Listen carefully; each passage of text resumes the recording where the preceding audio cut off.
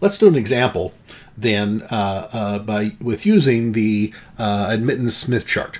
So we have a structure here where I've given you a load and a transmission line, lossless transmission line of a given length 0.7 lambda, and then likewise I put a shunt impedance here at the input, and we want to find the input admittance of the whole darn thing. So this is the input admittance of this entire structure. Of course, this is a one-port device, and therefore we can characterize it with an admittance. And the question is, what is that admittance? Now, I've given you everything in terms of impedance, and students sometimes, because they're more comfortable with impedance, is just go solve the whole thing in terms of impedance, and then at the end take the inverse to find the admittance. But we'll find it's a little bit easier if we really go through and use the admittance Smith chart to find the answer. And that's what I'm trying to accomplish here, is to show how we can use the admittance Smith chart to get this answer. In microwave engineering, it turns out admittance is oftentimes an easier way to express some device, some component in terms of, an inductor, in terms of its impedance, talk about it in terms of its susceptance, and the reason for that is because in microwave engineering we tend to have more shunt elements that are in parallel with each other, and if we have several elements in parallel with each other and we know the admittance of each, then we simply have to add the admittances together to find the admittance of the total. In impedance, then we have to go through and use the parallel combinations to do the calculations, and it's much more difficult. So actually admittance is in many ways a more natural representation of an element of a structure than impedance is oftentimes when we're doing this microwave engineering. So the first step in this is determine the input impedance of the transmission line that is terminated. So we've sort of ignored this second shunt element here and are simply looking at the equivalent circuit of the right side of this circuit example. And this is a classic transmission line problem. We have a terminated transmission line of a length 0.73 lambda and this impedance. What we want, though, is to determine the input, not the input impedance of the structure, but the input admittance of this structure. And there's a couple ways that we can go and get this value. We're going to use try to demonstrate foremostly the method for finding an answer that involves the admittance Smith chart. So the first thing we want to do is express the load impedance in terms of its load admittance. So we want to find the inverse of ZL. And of course we could use our calculator to determine this, but we could more easily, I would argue, find the answer by using the Smith chart. Sure, if we had a Smith chart that had both the impedance contours and the admittance contours on them, that transformation would be very simple. We first take our Smith chart and find the location on the Smith chart of the load impedance, 1.6 J 2.6. So we're going to look at the R equal to 1.6 circle. We're going to look at the X equal to 2.6 plus 2.6 contour, and we're going to look at the intersection. Again, these are red contours here, and find the location, and that is the correct location on the complex gamma plane for ZL, the right value of gamma L.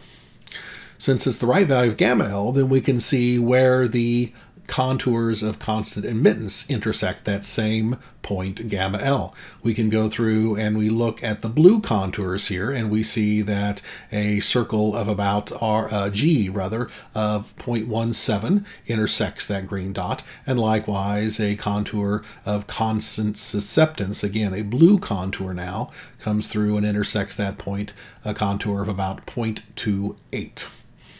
That is the value then of the admittance of the load. Again, what we did was simply locate the point using the red contours and then go through and see what blue contours, the admittance contours, intersected, and that gave us the right value. And you could mathematically verify that this is in fact the case. So just a summary of what I just explained.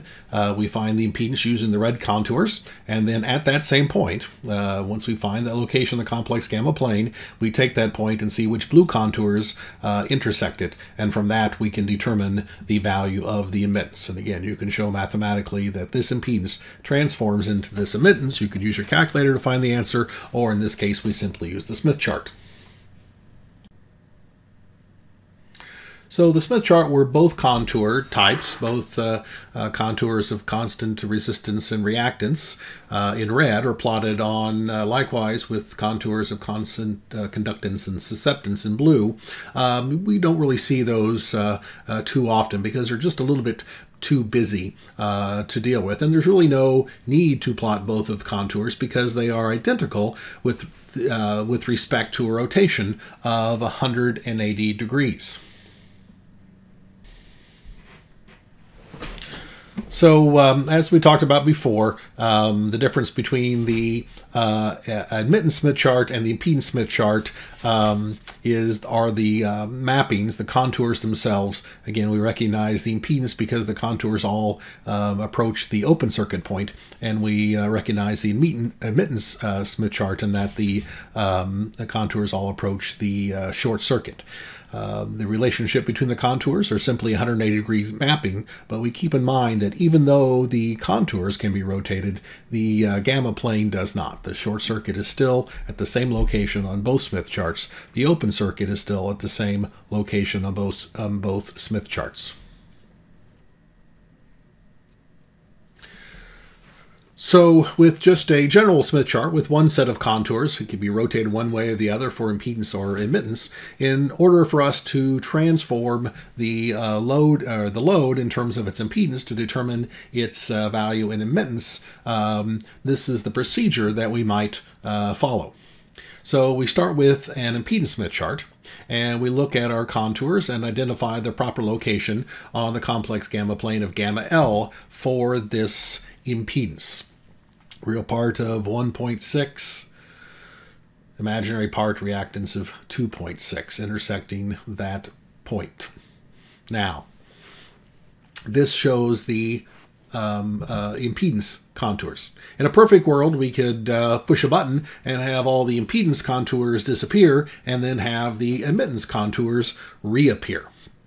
That's like what we'd like to have happen. But assuming we just have a physical piece of paper, how do we make the admittance parameters or admittance contours appear on this complex gamma plane? So, in other words, this is what we'd like to have happen. Our complex gamma plane remains unchanged. We have the point gamma L at the proper location, but the underlying contours have magically changed from contours of constant impedance to contours of constant admittance. And then we can go through and look at this dot and see where we have the circle of constant conductance and the contour of constant susceptance, where they intersect that point to determine the load admittance. And if we do that, we get a value of 0.17 minus J 0.28. So given that we can't magically make our contours disappear and reappear in a different form in terms of admittance, for example, one way we could do this is take our physical Smith chart and put our point right here, and then for gamma L right here, and then keeping gamma L constant, we try to rotate the entire Smith chart around the center, so we come back and now have our admittance contours underneath our gamma. But that's a very difficult process to try to rotate all of the contours while leaving the gamma plane and the value of gamma L constant with respect to that rotation. Turns out, of course, we don't really have to do that operation.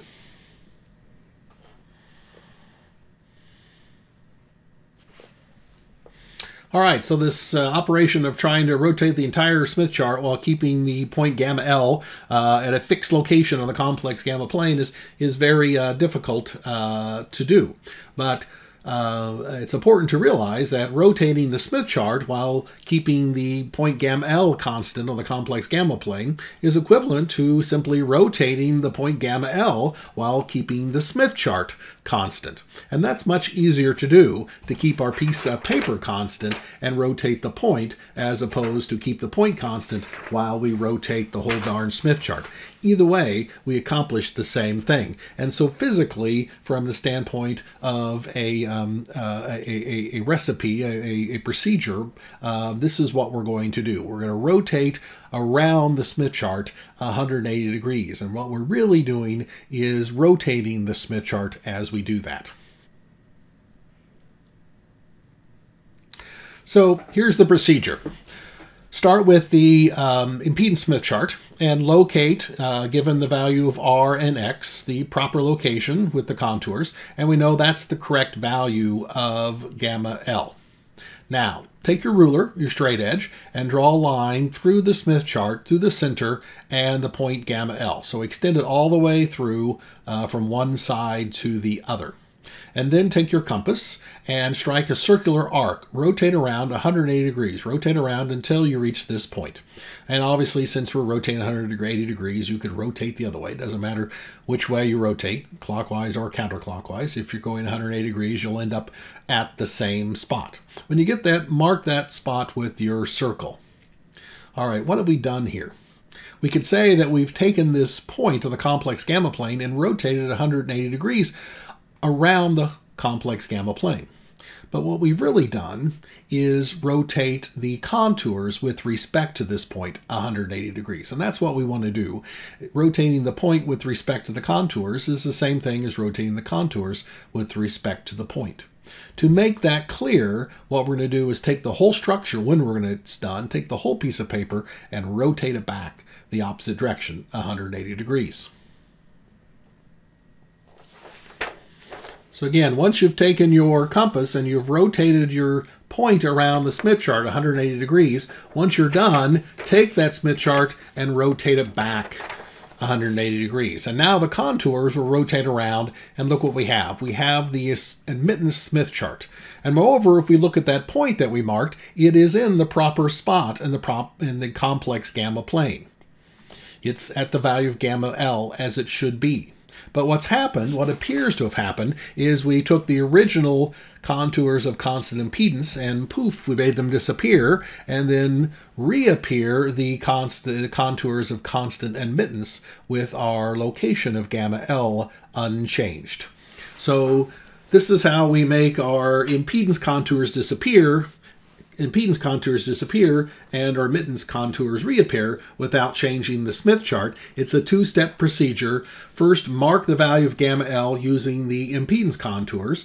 Strike a circular arc around the Smith chart 180 degrees. Mark that point, and then rotate the whole Smith chart back 180 degrees again. And now we see we have the contours of constant admittance and the proper location for gamma L.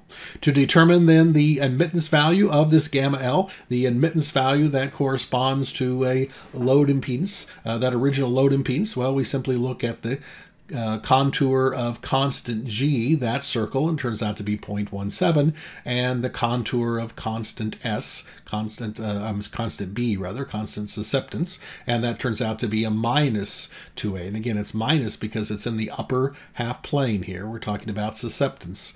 That is the value of the load admittance. And so this is a way of actually determining the inverse of any complex number. You take a Smith chart and find the location of that number on the using the contours of constant impedance. Take a compass and rotate around 180 degrees, keeping the distance from the center constant, marking that point, rotating it back, and see where the contours intersect of constant admittance intersect, and that would give you an answer, which is the numeric inverse of the original.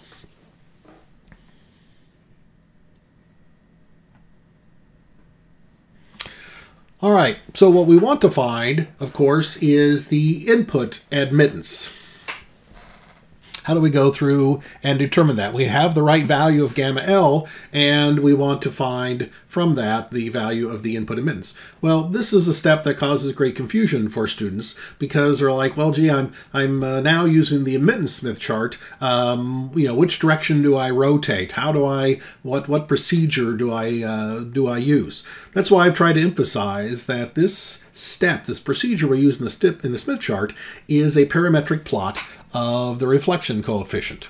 And we rotate on the complex gamma plane. We start at gamma L and we move to gamma in. If we're moving down the transmission line toward the load, then Z is increasing, and therefore we're rotating counterclockwise. If we are moving up the transmission line away from the load, then Z is decreasing, and we're moving clockwise. That is true regardless of the contours of the Smith chart are admittance contours, or if they are impedance contours. The reflection coefficient mapping cares not about the contours of impedance or admittance underneath it. We are on the complex gamma plane, period, regardless if we are on the admittance Smith chart or the reactive or impedance Smith chart. The parametric plot of the reflection coefficient is the parametric plot of the reflection coefficient. The contours underneath it make no difference. We do exactly the same procedure as we did before with respect to the reflection coefficient function and the complex gamma plane. So we start in this case at gamma L, and we rotate around a distance that is commensurate with the electrical length of our transmission line, in this case 0.37. So we would draw a line through here, determine the outer scale mark. We would take that mark and add 0.37 to it to figure out where we need to stop over here. Got a little bit of a problem because we have to deal with the boundary, but we figure out where the outer scale value is that we should stop. We take a straight edge and draw through the circle, the center of the Smith chart, to that location, and now we take our compass and we simply rotate around, keeping our radius constant until we bump into this index, this mile marker, and then we stop. We put our pencil there, and that is the proper location on the complex gamma plane for the value of gamma in. The only question is what admittance corresponds to that value of gamma in.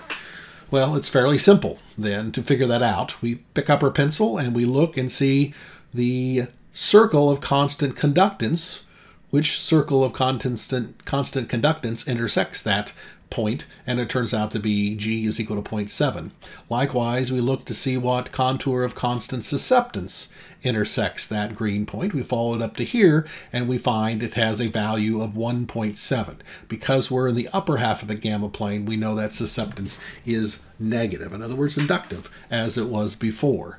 Because we have gone through and we understand that this is our admittance contours, again, where all the contours converge to the short circuit location on the complex gamma plane, we know that we can interpret these contours directly as contours of constant susceptance and constant conductance.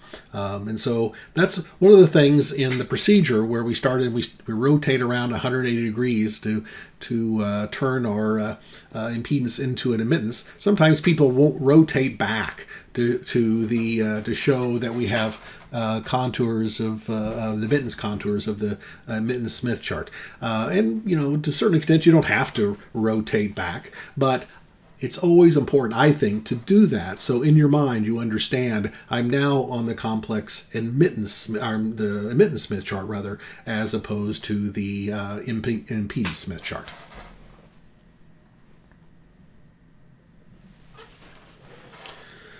So we talked about there are two methods to get this answer. And the second method is this. We start by finding gamma L on the impedance Smith chart. And then we go through and we apply our parametric plot of the reflection coefficient function from gamma L to gamma in. In other words, we'd start at gamma L, all right, the same location as we just got through doing in method 1, but we found it using the impedance parameters only. And then we rotate around a value of 2 beta L, and then we stop.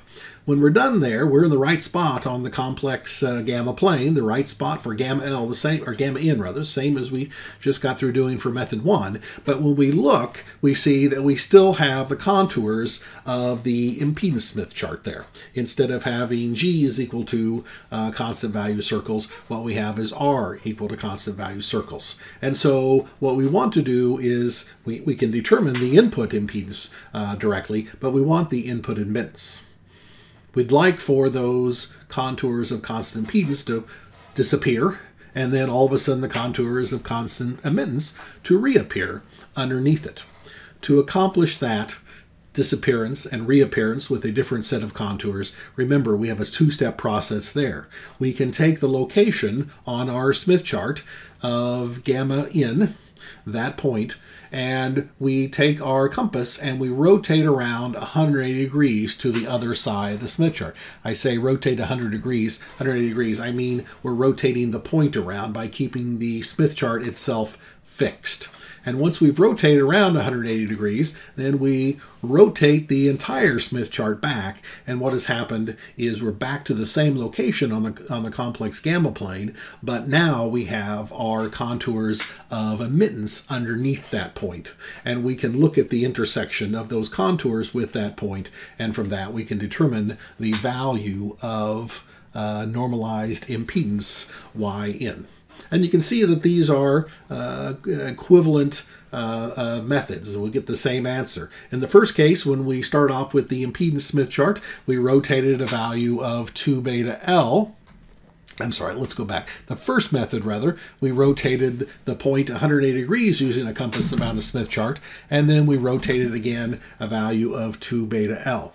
For the second method, we first rotate 2 beta L on the impedance Smith chart, and then we rotate another 180 degrees, and then flip everything back to determine the value of the admittance. And so we either rotate 180 and then 2 beta L, or 2 beta L and then 180. We end up at the same spot. But it's important in that procedure to make sure that you rotate the paper at the proper location so you, in your mind, know, am I working now on the complex admittance plane or on the complex impedance plane? Again, oftentimes people will rotate their point 180 degrees and leave it there. I think it's important to rotate the point 180 degrees around your Smith chart and then rotate the whole Smith chart back. So now that point is back where it was on the complex gamma plane. The only thing has changed is that the contours of constant impedance have transformed into contours of constant admittance, and now you know underneath that point is you can determine the admittance that corresponds to that value of gamma.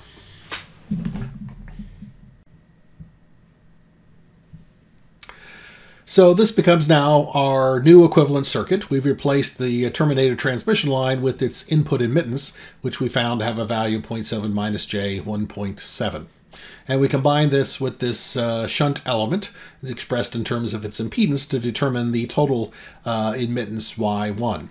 Now, if we knew the value, this value Z2 in terms of its admittance, we simply could add that to Yn to find Y1. And so it's easier to go through then and rewrite this in terms of admittance. Now, we could simply take this value and put it into our calculator to find the new admittance value Y2, but we could also use our Smith chart. We know the procedure now. Ideally, we would find the location on the Smith chart using the contours of constant impedance, and then go through and see where the contours of constant admittance intersect that same point to define the equivalent admittance. Given that we don't have a blue and a red contour, the easiest way is simply to go through and find this location on the Smith chart, r equal to 1.7, x equal to minus 1.7, find those contours on the Smith chart, then take a compass and rotate 180 degrees to the other side of the Smith chart, and then rotate the whole thing back. Now you're in the right spot for the gamma of Z2, but when we look underneath, we see we have the contours of constant admittance, and from that then we can find the intersection of those contours and determine the admittance, both the conductance and the susceptance. So if we do that, we find that Z2, if expressed in terms of admittance, has a value of 0.3 plus j 0.3, and then we can add that to our input admittance. Again, since these are in parallel, we simply have to add the admittance values and don't have to worry about the parallel rule. Directly add them, and we get a value of y1, which is equal to 1 minus j 1.4.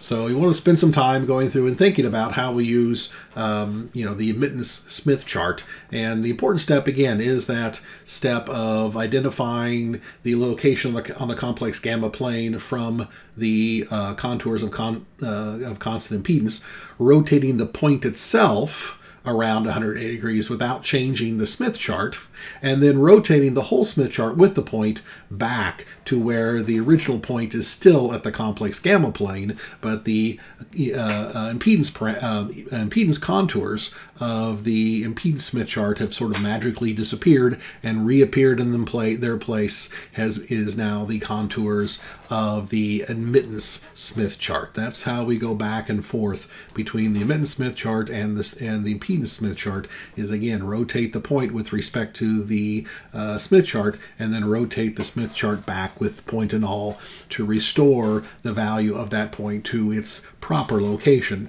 in the complex gamma plane.